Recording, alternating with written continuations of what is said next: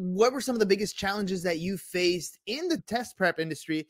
How did you overcome them? One of the biggest things that I've faced in the test prep industry, outside of just general competition, is people trying to take your material, take your content, duplicate it on their own, etc. And I've literally seen companies duplicate my exact videos word for word after I put it out, right? In any industry where there's a low barrier to entry, you're going to encounter counterfeits and copycats, etc.